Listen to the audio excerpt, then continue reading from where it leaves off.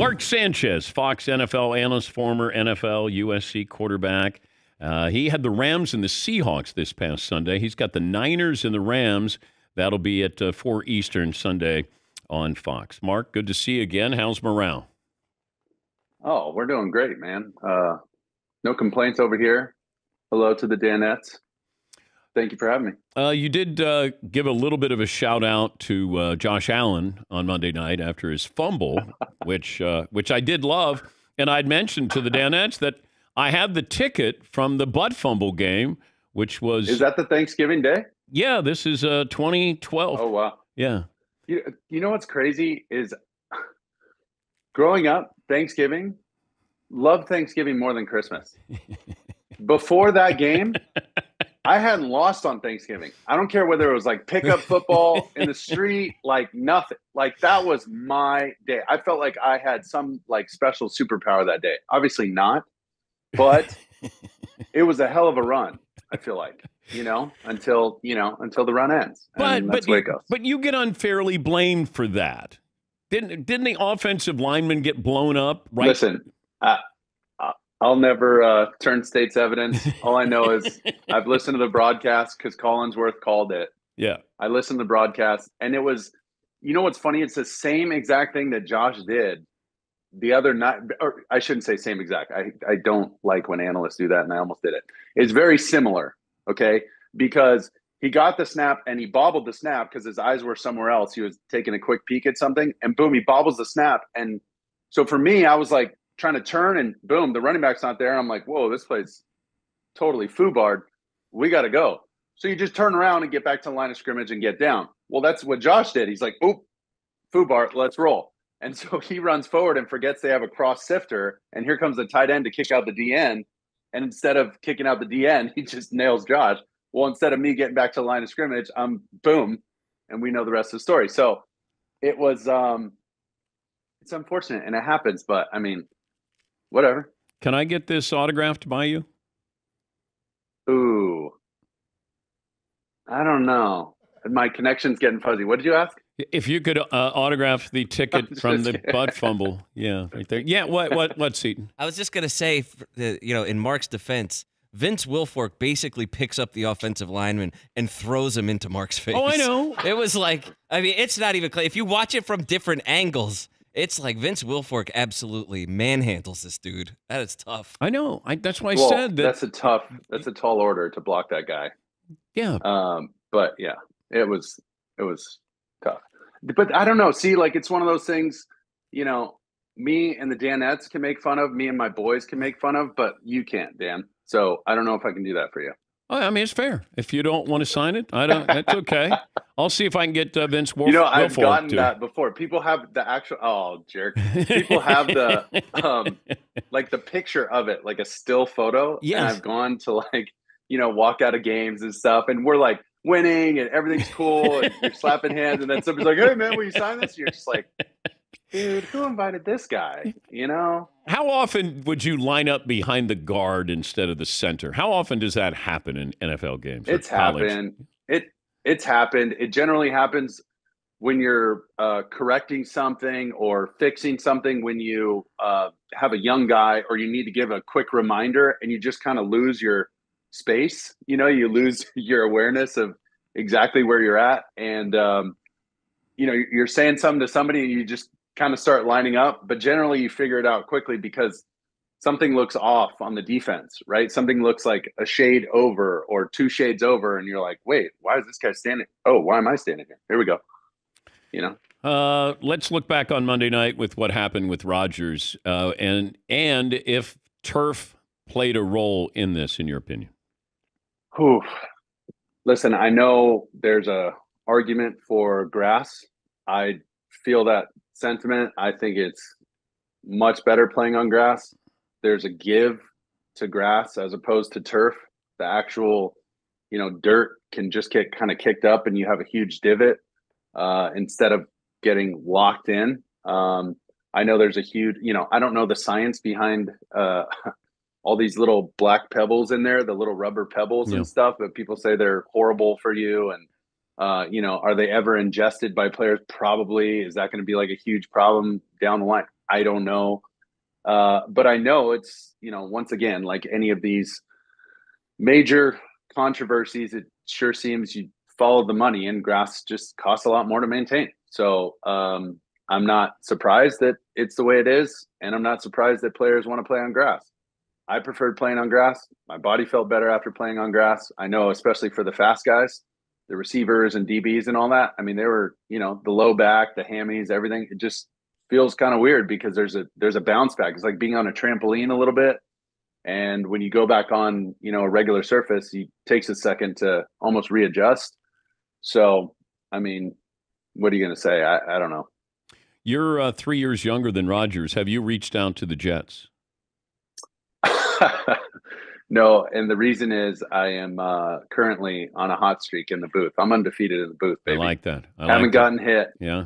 I'm enjoying this part of my life, and a career pivot, I guess, would be the saying du jour. But I love what I'm doing, and to even get ready to go again, like you can always go. I don't care who you are. If you're a ball player, you can do it, but to do it at that level for that period of time and try and do it consistently with your body at this point, once you've been away from it, that's where you get in trouble. I could go play one game. I could go nail a drive right now. I could go play a pickup basketball game if I wanted, but I'm not playing 30 games. You know what I'm saying?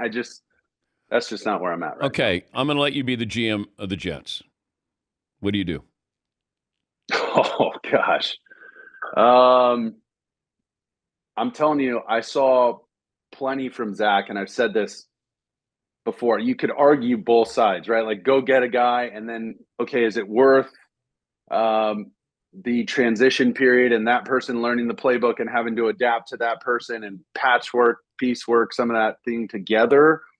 Or do we just, go all in on Zach Wilson? He was our guy. He's had Aaron around him for like 6 months. This could be the best thing for us, and maybe this was supposed to happen and we'll figure out the rest later kind of deal because of the talent we have, even more than last year. I mean, one of the biggest things I saw on that broadcast the other night was Garrett Wilson giving like the pump up speech, reminding Zach, like, we're good. They're going over plays on the little iPad Surface thing, and it's like, dude, we're good. We're going to get open. You just get us the ball, get the ball in the air somewhere near me. Mm-hmm. I'll take care of the rest. You can almost get that feeling from the players. So I think they have enough. I really do. And I've seen enough from Zach to know, like, if you can just figure out a way, Coach Hackett, to pull him back and kind of protect him from himself at times, you'll be just fine with the roster they have.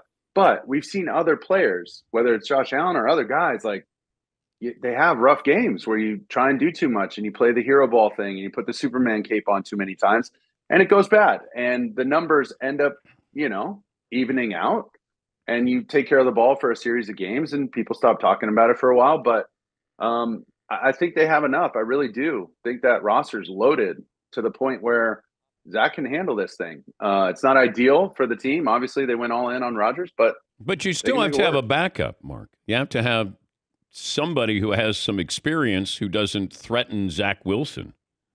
But then who do you bring in? Like, if you bring in a Phillip Rivers or Matt Ryan or somebody like that who's established, then what, they're not going to play until they're ready and Zach's going to play? Yes. Kind of. You see what I mean? Like, you do some damage to the starter psyche in a way that I don't know if it's better for. Well, what if I brought in Joe Flacco? Oh, because of the familiarity. Yes. See, something like that makes sense. Okay. That I can see more than just like, hey, call Tom Brady right now. You know what I mean? If you're bringing in Brady, he's the guy. If you're Brady, would you entertain this idea? Ooh.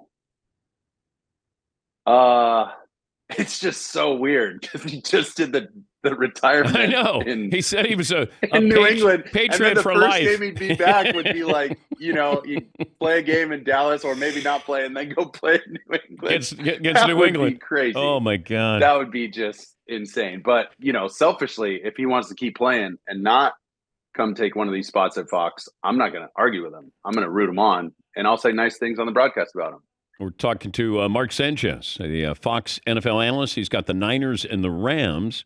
After the Rams went to Seattle, that was the biggest surprise for me. Incredible. I kept going, what is going on here? Wait, were you saying that in the broadcast? I really was during the timeouts and TV timeouts and everything. I would just hit the mute button and look at Kevin Kugler. I'm like, what in the hell? Like, they're handling them, and I've seen both teams practice. It's not that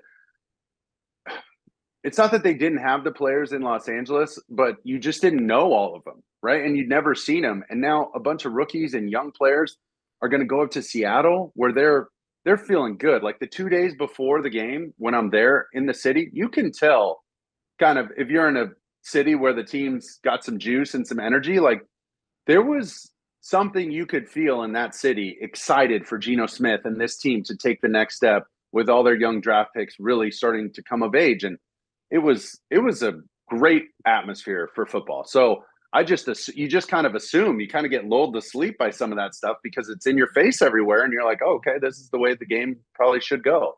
And the way Stafford played, the way they, got guys like Tutu Atwell and Puka Nacua involved. And the other thing I thought was really interesting, and Raheem Morris kind of mentioned this to us, was, playing with Aaron Donald and these young guys, because everybody asks, like, okay, well, who else? The last time they won the Super Bowl, it was Von Miller, Leonard Floyd, and Aaron Donald. Well, when you can name three guys like the Niners coming to town who have Hargrave, Armstead, Bosa, and by the way, Drake Jackson, hailing from USC. When you can name all those guys on the D-line, that team's legit. So I couldn't name all these other guys. I'm looking at a bunch of rookies, and they got to play with Aaron Donald.